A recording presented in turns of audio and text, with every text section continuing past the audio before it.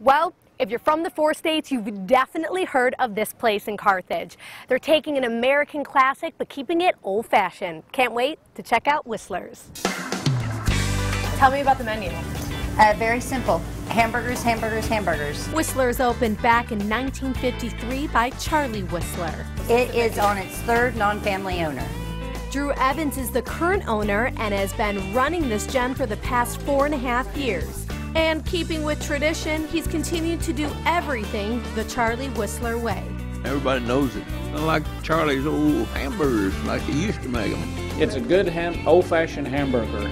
And look at those prices. You can get a cheeseburger for only $1.50. Saturday mornings are our busiest day, and it's usually people that eat here every single Saturday. The burgers are all natural beef bought locally from Warden's in Webb City.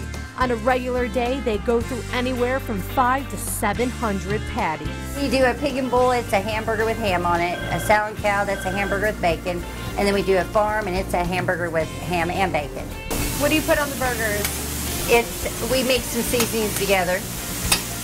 Secret? I'm gonna say yes. Our everything is mustard, pickle, and onion. And that's because Charlie did not think ketchup tasted good on hamburgers. All right, Michelle, which burger are you gonna make me? We're about to make you the triple farm with cheese.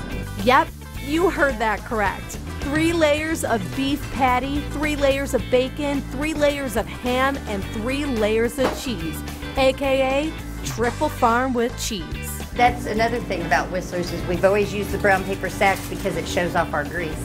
Oh. So excited to taste my triple farm with cheese. Look at the grease on the bag. Oh yeah, this is looking good. Can we please talk about this right now? I'm going in.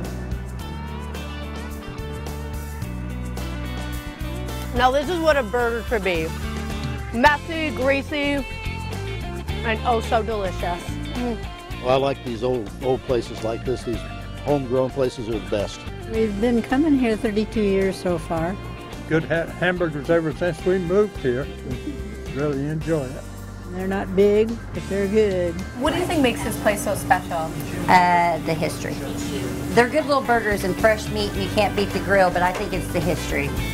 Well, there you have it. Whistlers is the place to go this summer for an awesome burger, and you can't beat the price. We'll see you next time on 4 State Finds. I'm taking my last bite.